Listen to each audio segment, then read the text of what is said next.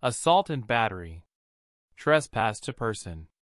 Assault and battery are two forms of trespass to person.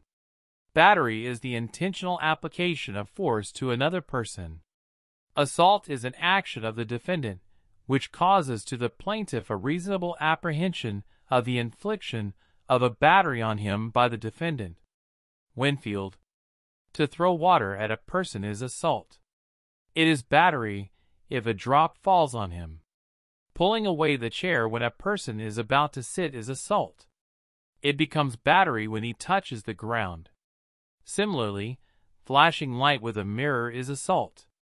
It is battery when the rays impinge on the plaintiff. The word force has a defined scope in the context of assault and battery.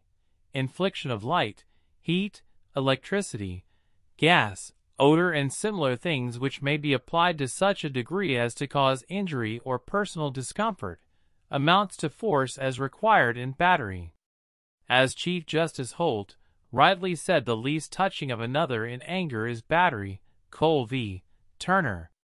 Hence spitting a man on his face is assault, but if any drops fall on him, it is battery. Pointing a loaded pistol is assault. Pointing an unloaded pistol is no assault. In R.V. St. George, it was held that pointing an unloaded pistol at dangerously close quarters was assault. There was a reasonable apprehension of the impact of the gun. Hence it was assault. In Stevens v. Myers P. as chairman, was in a meeting. D. A member became angry and vociferous. Resolution was passed to remove him from the meeting. Thereupon D. moved with closed fist towards the chairman, but was stopped by a person who was sitting next to D. Held that there was assault. When a person standing on a railway platform shows his fist to the plaintiff, who is in moving train, there is no assault. Class is going on, is battery. But if the teacher wakes him up, there is no battery. Similarly, in the case of sermons, to touch a person with the least force, to call attention, is no battery, if this is done by the bishop. There are hundreds of instances of assault and battery in the day-to-day affairs of human beings. But because of the good humor of mankind, they do not go to the courts. Perhaps the other reason is to minimize non curat lex, meaning law does not take cognizance of trifles. Defenses. For assault and battery, the following are the defenses open to the defendant. I. Self-defense. This is a natural right recognized by law. A person may defend his person, his family, or his property from any trespass.